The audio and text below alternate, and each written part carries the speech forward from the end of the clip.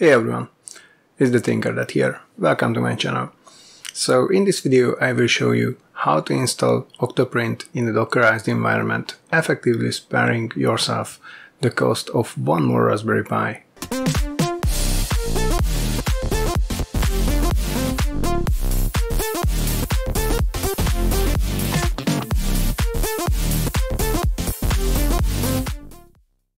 As you will see, running Octoprint in Docker is pretty simple.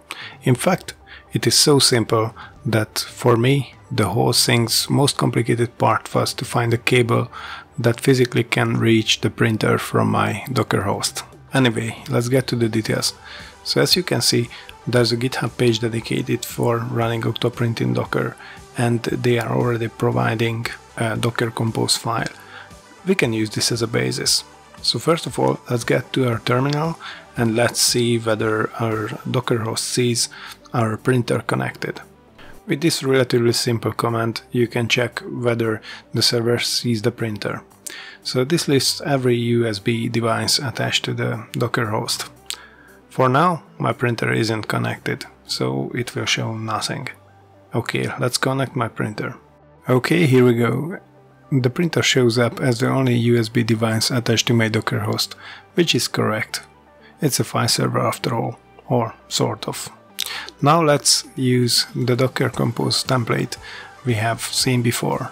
Basically all I'm doing here is correcting the device name to match mine and some cleanup on the file. No big deal.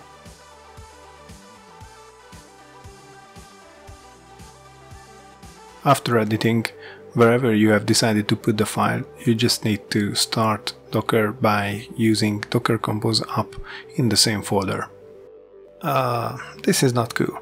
Okay, and this is why I hate using a relative path as a Docker volume. So it can be messy. Anyway, let's fix this.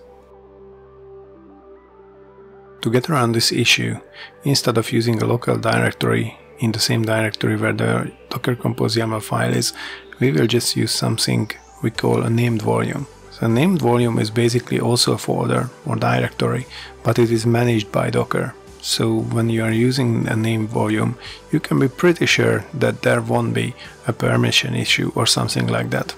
Docker also stores and handles all your named volume in a central location. So on top of that, it's easier to backup. You just copy the whole stuff to a backup drive whenever you need that. But anyway, let's get back to the topic of this video. Finally, so you can see everything looks good and Octoprint is booting within our Docker container. So let's wait for it a second to boot it up and then let's configure it quickly with our usual settings.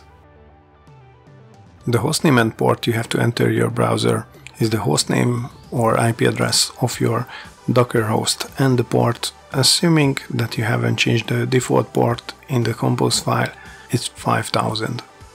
Right after this point, basically you set up your printer the usual way. Let's do it quickly to see everything is alright and the printer is recognized by Octoprint.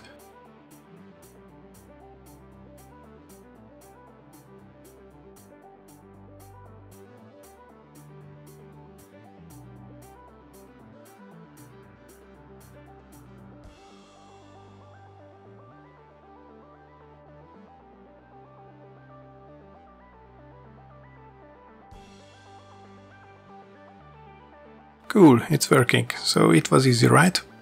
And now you can freely utilize the storage space of your Docker host or home server or whatever you have decided to run Octoprint on. Okay, fine, but hey, what about OctoApps? So yeah, you would want to use that, right? Well, I have good and bad news. So the bad news is that you probably won't be able to use your Raspberry Pi camera unless your Docker host is a Raspberry Pi, but why would you do that? Anyway, the good news is that OctoApps should run smooth on Linux or Windows or whatever. So technically all you need is a USB webcam, and you can enable it for Docker, just like you did with the printer. Yep, I'm talking about this part, so the process is the same. Connect the webcam, check the device with the ls command we used at the start, then add it to the Docker Compose file. After that, shut down your Docker container, restart it, and you should be good to go. Once Docker successfully managed to map the webcam to your container, you should be able to set up OctoApps just like in case of a Raspberry Pi. Well, this is unexpected, right? No, to be honest, it's totally expected. It's just Docker's way saying that, oops, your USB device is not connected. Yeah, currently I don't have the printer connected, or actually I have, but it is offline. Point is, make sure that both the webcam and the printer is connected and the printer is powered up when you are starting the Docker container. You can power them down later on, it doesn't matter, it's just for the start of the container. Okay, basically we are done. I hope this installation method will work for you. If not, please write it in the comments. I will try my best to help you out. Anyway, happy printing and see you next time. Hey, thanks for watching this video. If you liked it, hit like.